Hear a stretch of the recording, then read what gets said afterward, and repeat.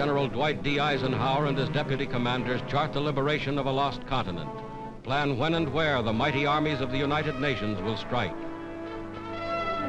Today, northern France is that battleground.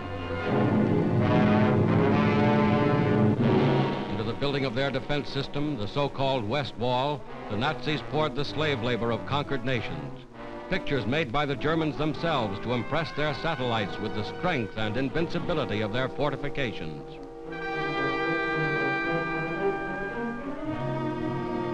On the 5th day of June, 1944, just as you see them here, a fleet of more than 4,000 ships put out from England. This was D-Day, 4th anniversary of the Battle of Dunkirk, and the Allied armies were striking back.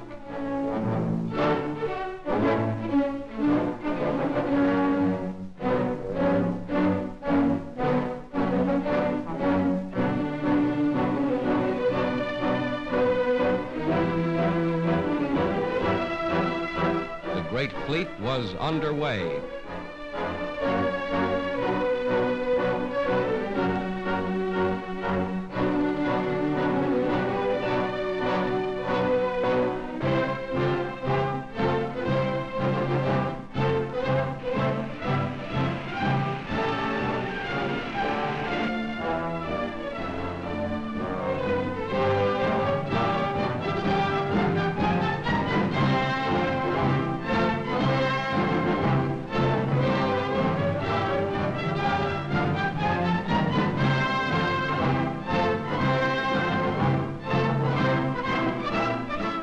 Of June 6th, this was the battleground.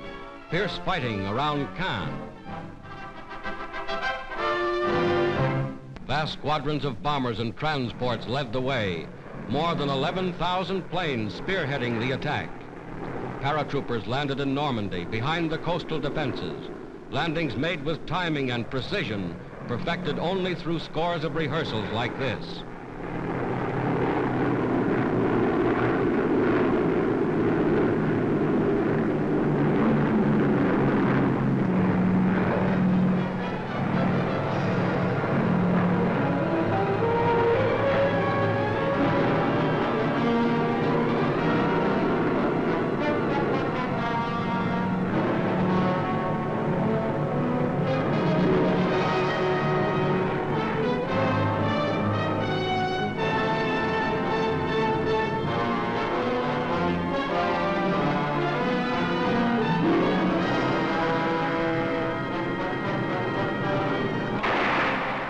Barges approach shore ready for instant action.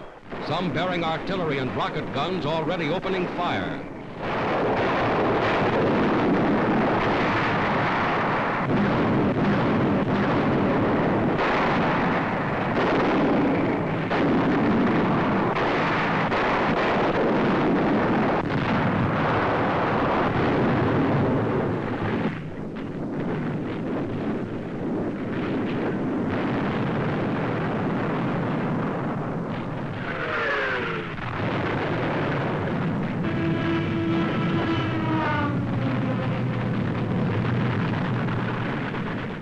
Today, just as in these scenes, the armies of the United Nations have made their first landings on the soil of Western Europe. Another of the great decisive battles of world history has been joined. This is the day for which free people long have waited. This is D-Day.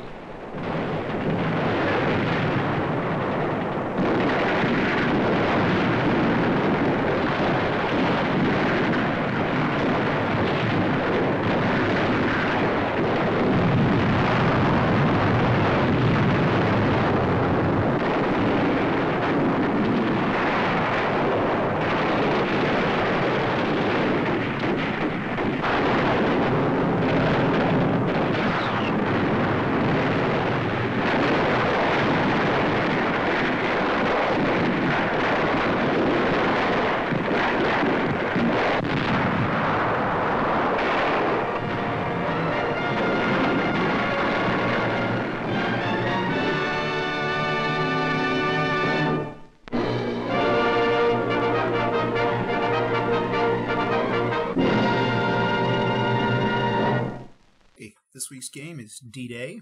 Came out in 1961, designed by Charles S. Roberts and published by Avalon Hill Games.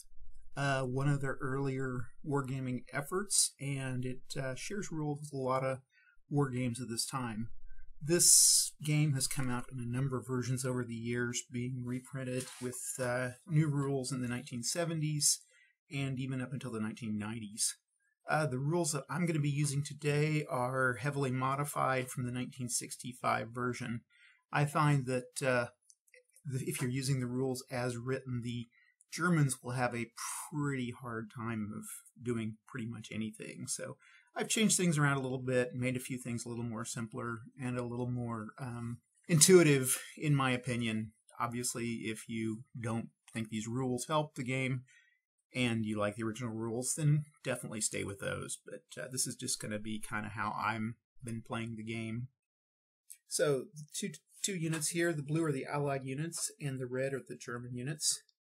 And if you look at each one, the important points here are the three numbers on the bottom. We have on the left the attack factor, in the middle the defense factor, and then over on the right the movement factor. It also has up here the size of the units and where it's located. Several different types of units.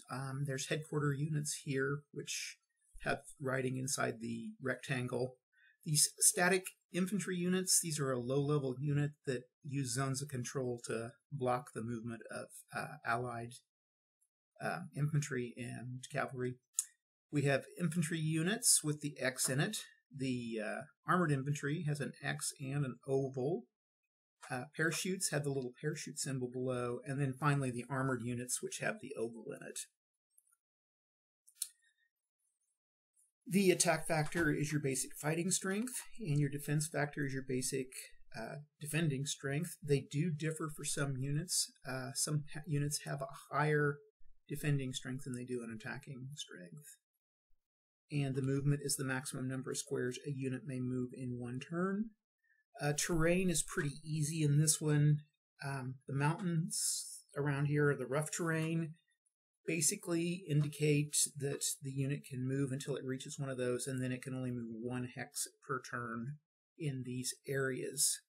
Other than that, everything else is counted as clear, except obviously the ocean units, or ocean hexes. A couple other things on the board. You can see these little fortresses here that have the red around the hex. Those are allow a unit that's defending from one of those to triple its defense factor while it's being attacked in the fortress. It does not affect its attack factor. It also, the unit in the fortress does not exert a zone of control, so other units enemy units can move past this without having to stop. The mountain hexes also allow the defending unit to double their defense factor and also don't affect zones of control. Finally, the rivers, and this is something I've changed a little bit, is that if you are attacking across a river, the defending unit doubles its defense.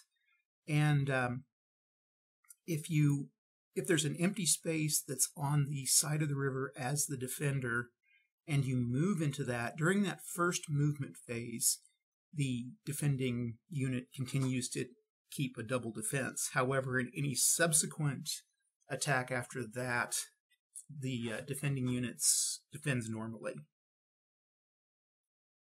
Headquarter units, in the game they really don't have a lot to do. What I've done is use them as supply units, and when I talk about supply, I'll show you that. Parachute units are kind of interesting in that you can deploy them on the board, and they can be deployed anywhere within 5 squares of their closest allied combat unit. So in other words, you can take a parachute unit and drop it behind a enemy unit, and therefore if the enemy unit has to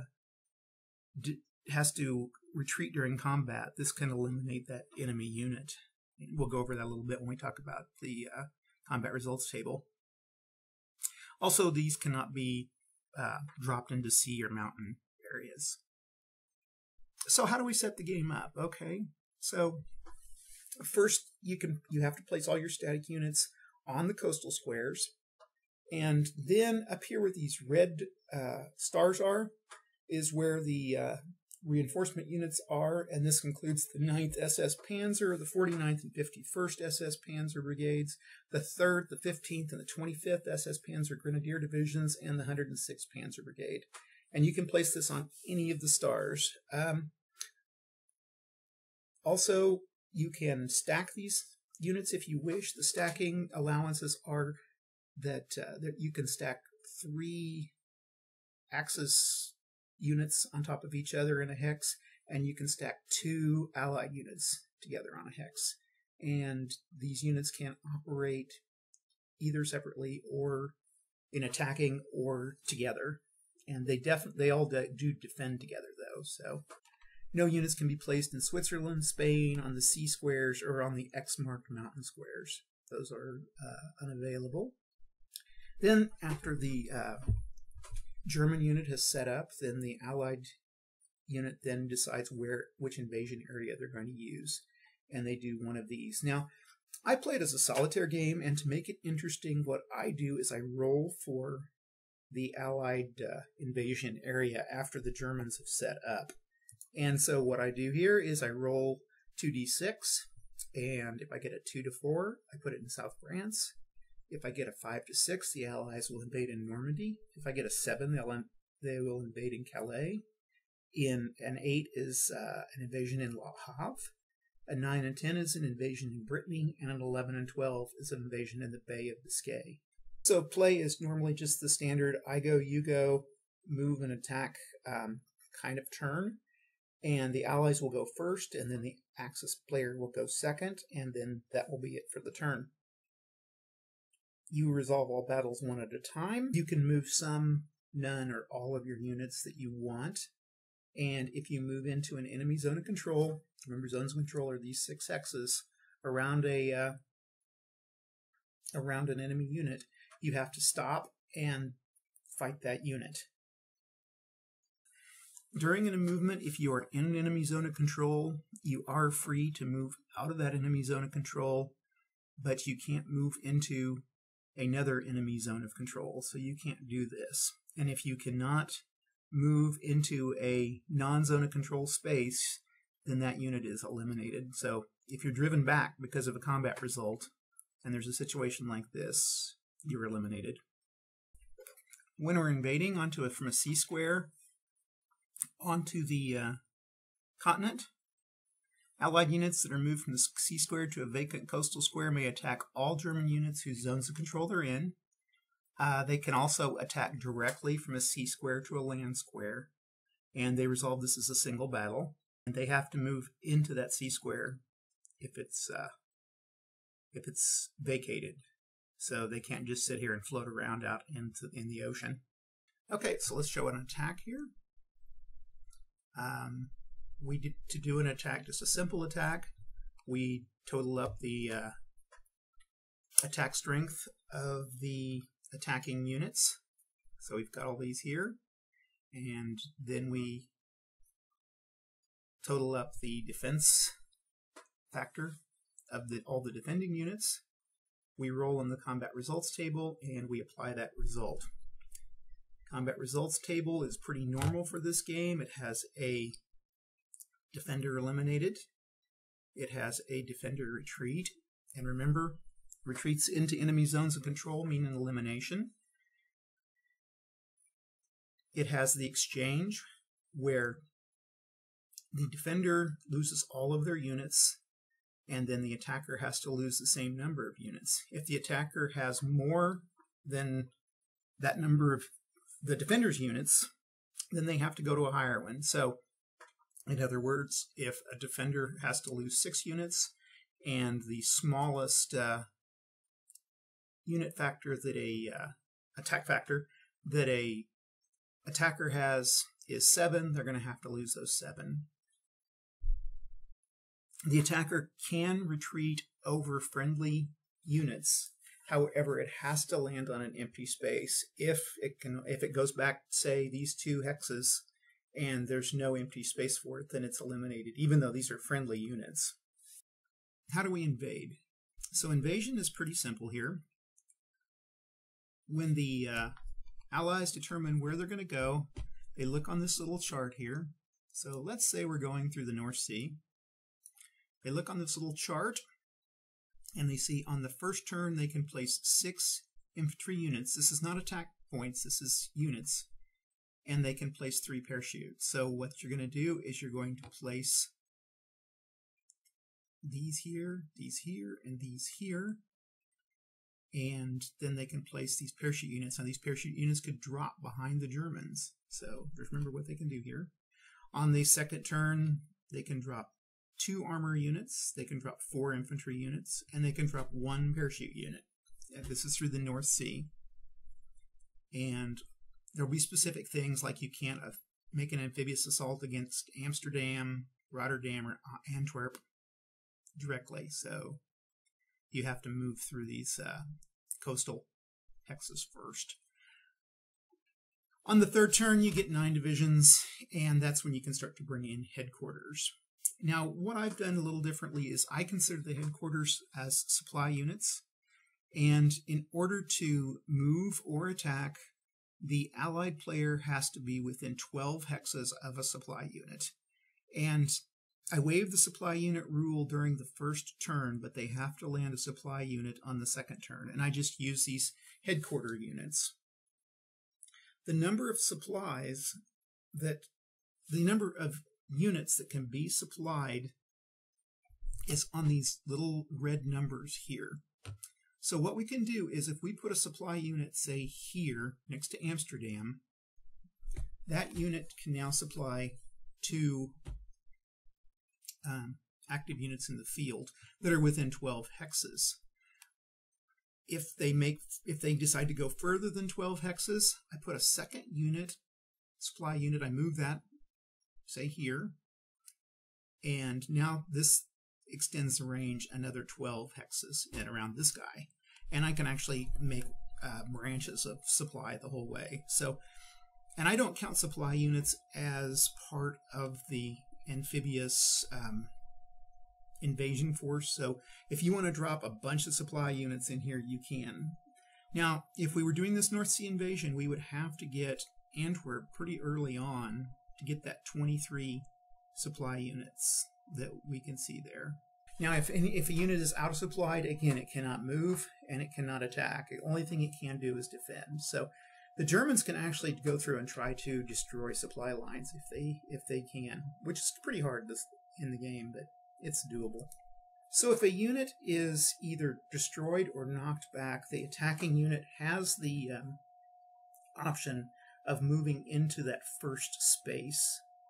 They don't have to take it, but they can. Replacements. After the 9th week, the allied player receives 2 attack factors per turn of replacements. And these come from the dead pile or the one of units that have been removed. And since some of these attack factors are fairly high for these units, you can actually build this up over several turns. The Germans have to wait to the 16th week to do this, and so usually they can do this with anything but headquarters and static units. And I kind of give them a break on that. I let them bring the static units back in. On the 16th, the 24th, and the 32nd weeks, there will be waves of invasions, and I generally set these up on any beachhead that's closest to the action. Of the sea movement rules, I generally don't find that they add a lot to the game, so I've never played with those. Again, you can do this on your own if you want. I've talked about supply a little bit and how to use it, and I'll kind of show you in the game. I've also ignored the strategic air power rules of the original game. Reason being is the Allies have such an edge in this that they can pretty much wipe the Germans out easily enough without having to use the strategic air powers. Okay, we've got D-Day set up here on Vassal. I've got my little combat results table down here in the lower right. Set the map up, and then I've got the what I'm going to be rolling right up here on the top. So this should give us everything we need. I've arranged my German pieces.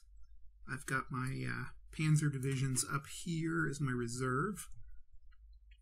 I've set these units here up as a defensive factor, and these pink squares are also fortification squares, so these guys get triple. So this guy defends at 12, he defends at 12, he defends at 12. I've set up all of these seaside units here. You can see the ones without anything in the rectangle, and I've distributed them all over the place. I've put some units here. These little headquarters units I'm going to use to slow down any advance, and they're going to use rivers to help defend them. I've set some stronger units up kind of between areas so that I can kind of try to cover two beachheads, and we'll quickly know where to take everybody. And then I've distributed them clear down here to the Bay of Biscay even, although this kind of peters out a little bit here. And then I've got a few units here along the Mediterranean. In case there's a Mediterranean beachhead, I can defend there and slow them down a little bit. I'm not going to be able to stop them, but I'm going to slow them down. As a German, I've got two tactics that I'm going to try here. Initially, if I can stop them at the beach, then I will do that. And if I can completely control the beachhead, I'm going to assume the Germans push the Allies back. If that doesn't work in a few rounds, I'm going to move everybody back along the Rhine here and form a defensive line. And hopefully that will stop the Allies from moving on into the Low Countries. Okay, let's find out where the Allies are going to go. And I've got a little cheat sheet here. So we're going to say 2 to 4 is South France, 5 to 6 is Normandy, Calais is 7, Le Havre is 8, Brittany's 9 to 10, and the Bay of Biscay is 11 to 12 on a 2 dice 6. So let's roll 2 dice 6 and see what we get. We get a 2 and a 6, so we have an 8. So checking my little cheat sheet that I made, 8 is Le Havre, so not a big surprise. Now, so Le Havre, there's direct amphibious assault against Rouen is not possible. Now, Rouen can hold 7 supplies, but that's not going to be a big issue these first few turns. The hard thing is I've only got 3 beachhead hexes here to move through, so I'm going to have to punch really hard. Le Havre has 6 infantry and 3 parachutes that I can pull in, so I'm going to go over here and pull 6 infantry. It doesn't really matter which ones, but 2, 3, 4, 5, 6. The other issue I'm going to have is that I'm not going to be able to have enough spaces to stack these guys. So I'm going to have to save some back. Let's see, with 3 parachutes, I will keep the parachutes. I think those are going to be useful for eliminating units. And I get 3, so those guys are going to be crucial. So we're going to have to go 4, 4, and 4, and then a parachute unit, and a parachute unit. And then these guys we will hold in reserve. Okay, so I'm going to drop my parachute unit here. And drop this parachute unit here. This is kind of tough. I'm going to drop him here, and then hopefully, whoop, if I can retreat these guys. Okay, that's going to be the first movement of the Allies. So he's got 4, so he's got 2 to 1 odds here.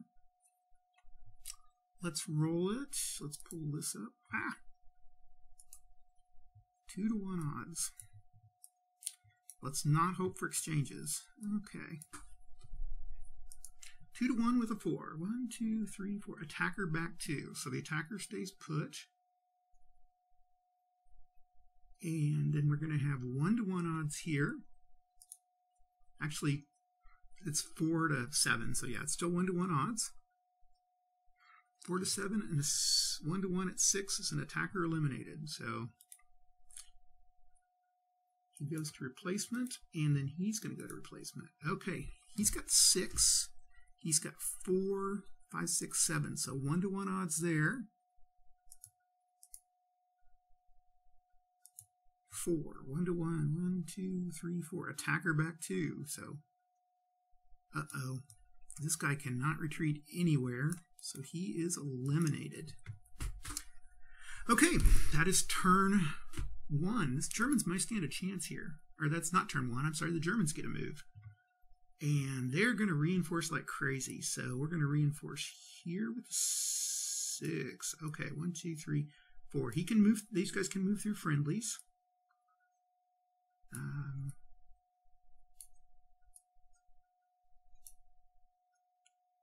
And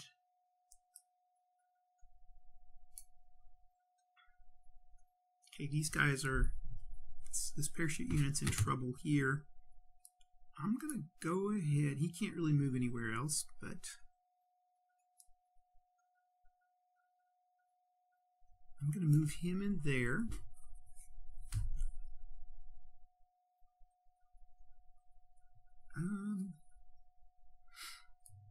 Okay, we're going to start to move everybody here. Now, one thing I didn't mention when I was talking about the rules is on the 16th week, the Allies can have another beachhead established. And so if they make it that long, we will establish a second beachhead. A lot of times they're either eliminated by that time or they are have got the Germans completely beat. And like I say, I am not a great tactician. So I apologize. You're not seeing the best usage of this game. I'm going to get rid of those move markers. So we've moved everybody from here on over. Let's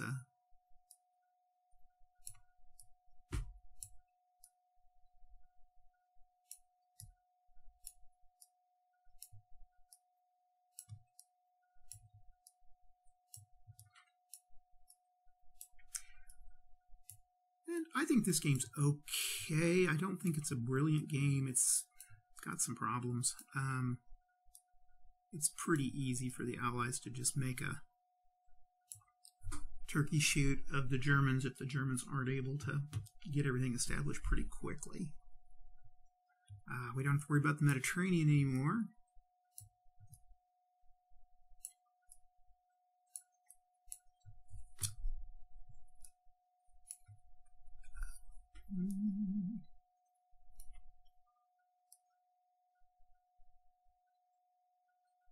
Oh, I can stack. I always forget that I can stack in this game.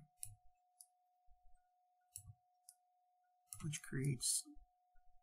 I really cheat myself.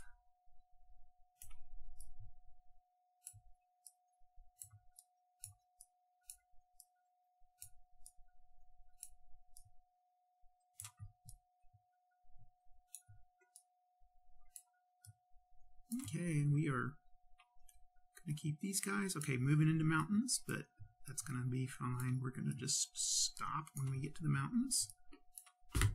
Yeah, this doesn't align with text on this vassal, but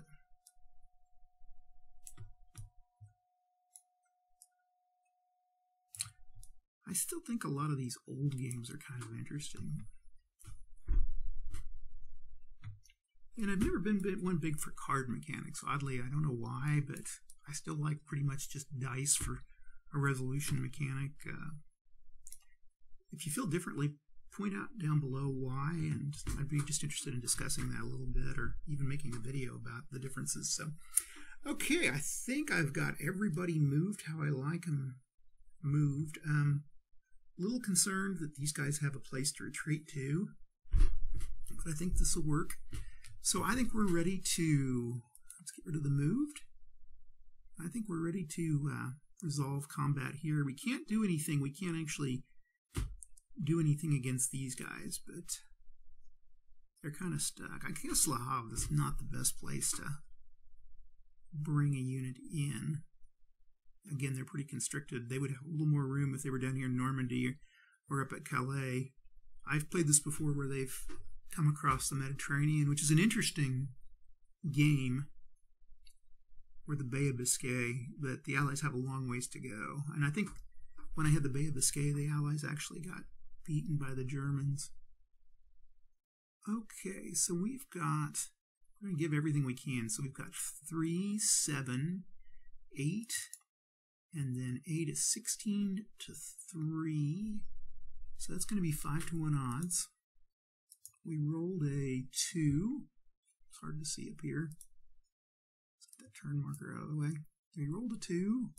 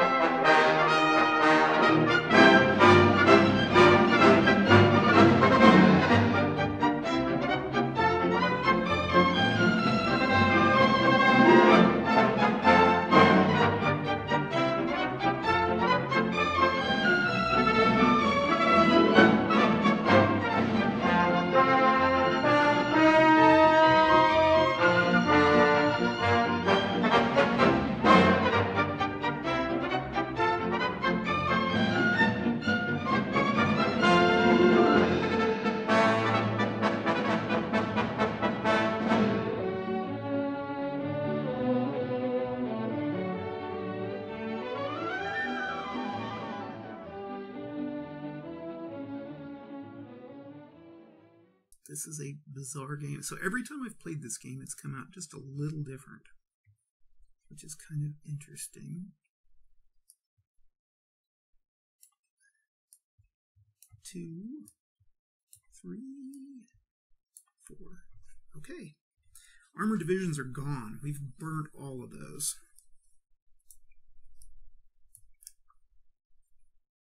8. And 8 is 16 to 12. 1-to-1 odds. 1, finally. That's a defender eliminated. I'm going to let these guys move into position, and hopefully they can hold that position.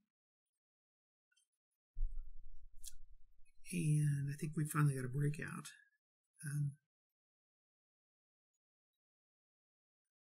Okay, German move.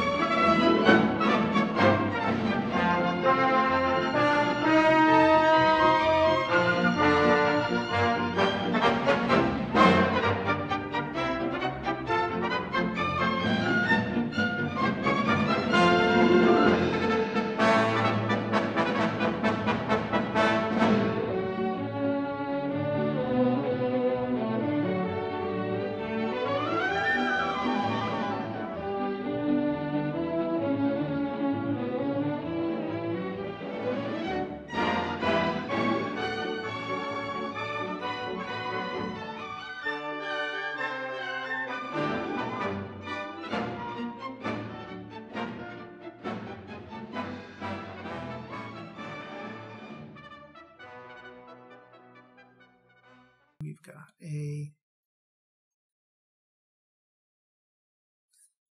4, 8, 9, 10, 11. 1 to 4 odds. 5.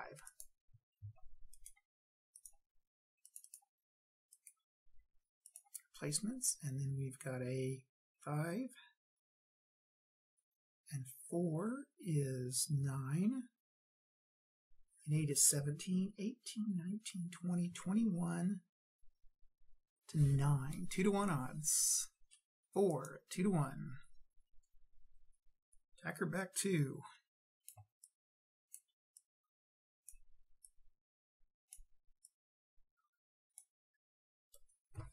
Okay.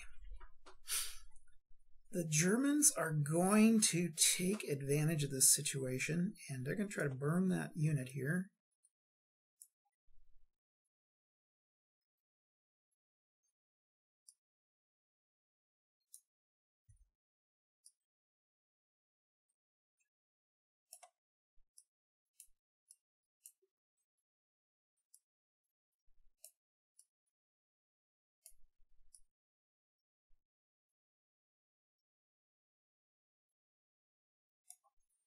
Okay, so we're going to go for a full German offensive here.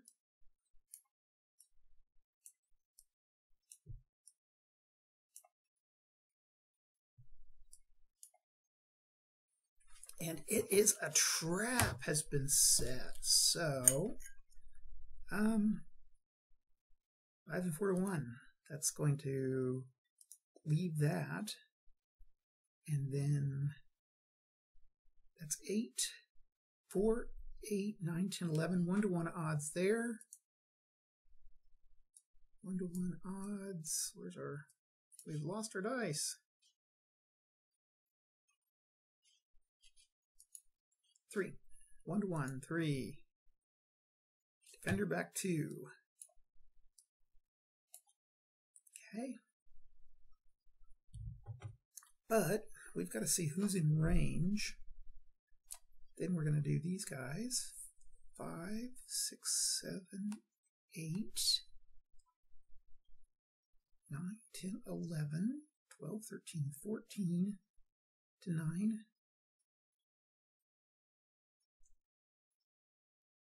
So 2 to 1 odds.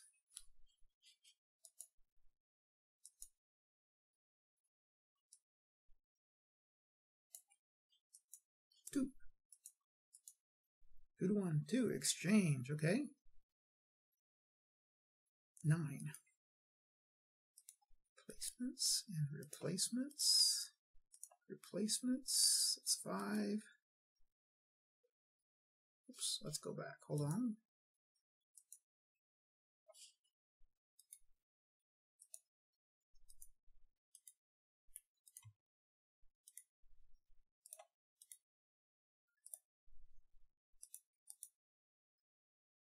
Six to 4, 1 to 1 odds. 6.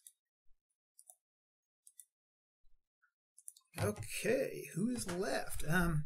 12 spaces. 1, 2, 3, 6, 7, 8, 9, 10. So everybody's in range, I think. 1, 2,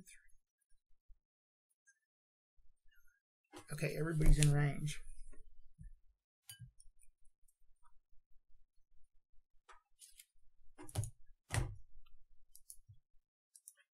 Turn 20.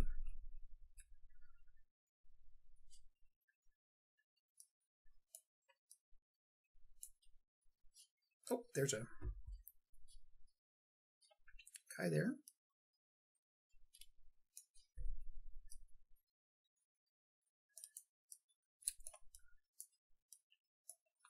We'll stay in there.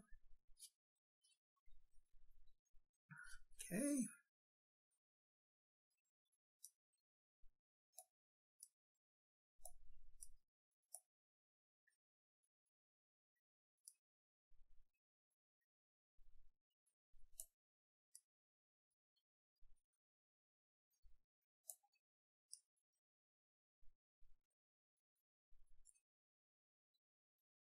Four, 8, 9, 10, 11. 9 to 11. Okay. 1 to 2, 2. 1, 2, 2, exchange.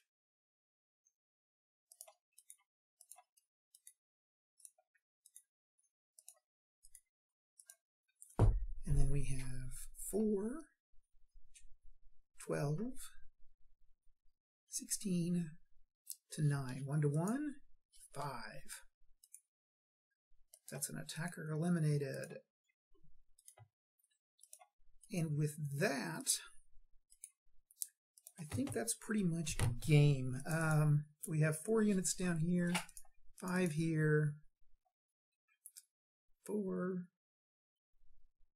They really can't make enough of an attack. So I think I'm going to call it. I think that the Allies have been pretty much just beaten piecemeal. So kind of interesting how that ended up. Again, the game seems to be either a runaway Allied victory where they basically just take the Germans down bit by bit, or if the Germans can keep them on the beach for a few turns and then build up a defensive wall, the Allies are just going to beat their heads against it till they destroy themselves. Overall, I don't know, 6 out of 10 on this game. I don't think it's a fantastic game that I would probably bring out a lot. It's kind of interesting, though. I think there's better games out there that cover this topic, but I still kind of enjoyed it. It was kind of fun to play. So that's about it. If you haven't already, like and subscribe if you like this video. Let me know down below what you think. If you have any game suggestions, I'm open to hearing them and would look forward to seeing you guys next week. Thanks a lot. Bye.